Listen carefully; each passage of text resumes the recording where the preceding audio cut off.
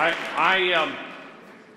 want to give a shout out, first of all, here to a New Mexican that's here with the Santa Fe Opera, Kyle Gray, right back over here, and he'll be a part of your effort today to go around. I understand you're 650 strong, and are you ready to go? Ready to get geared up? And Bob couldn't have been more right when he said Jane Chu is a rock star. She really is. She is just amazing. What a great crowd. I wish with that wonderful introduction he made and the CREATE Act, I know how you're going to ask to get people signed up on that comprehensive art legislation. With that great introduction, I wish my mom was here to hear what he said about me. He was, she just loved the arts, and she would have believed it all. My dad would have said, oh, what a bunch of BS, but you know, that's it. Anyway, you know, why are we all here? This is really something very important. And I think, first of all, it's because we love the arts. The arts elevate us. They speak to our souls. They connect us to each other.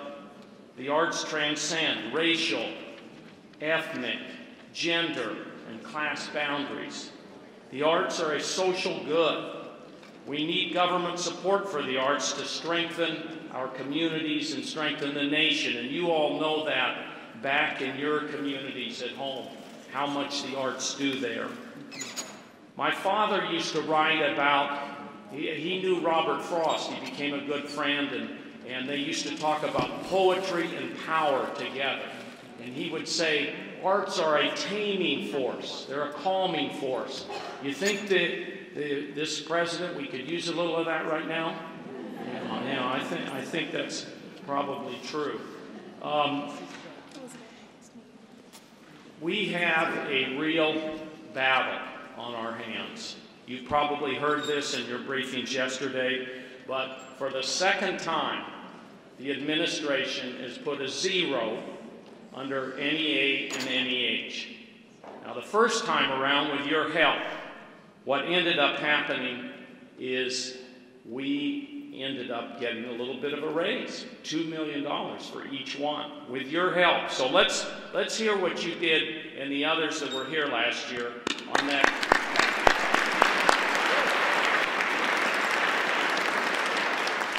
And are we gonna let the NEA and NEH be zeroed out?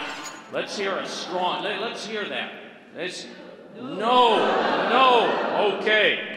Now, I want to say that the really hopeful thing, and Jane knows this very well, while the administration may deal with zeros, Congress, we have great bipartisan support in the Congress. And you have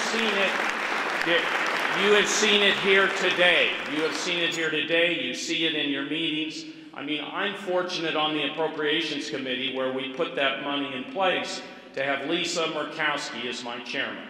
I think she's won more arts awards in the last couple of years than almost anybody, but she's wonderful. She's really wonderful to work with.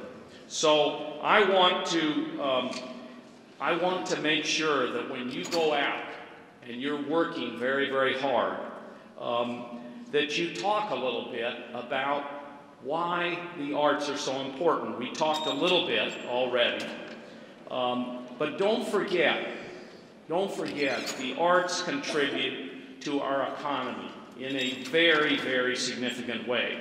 I bet all of you here know about the recent report from the U.S. Bureau of Economic Analysis and the National Endowment. It found that the arts contribute more than $760 billion, that's a B, $billion to the U.S. economy.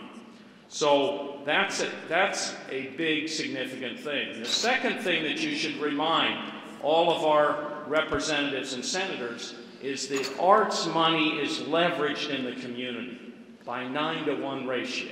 So every time you put out, the federal government puts out $1, you generate as a result of direct and indirect activity, another $9 of activity. And so that is terrific, and that's the kind of ultimate definition of a public-private partnership. So finally, make sure and sign up people on CREATE, which is a comprehensive piece of arts legislation. But I just want, in my final couple of seconds here, to just congratulate all the wonderful people you're working with. Bob Lynch, Narek Rome, who's over here. Narek, raise your hand. And Jane Chu and everybody else here that works on the arts. Thank you for all that you do. We're going to keep fighting. Thank you so much. Thank you.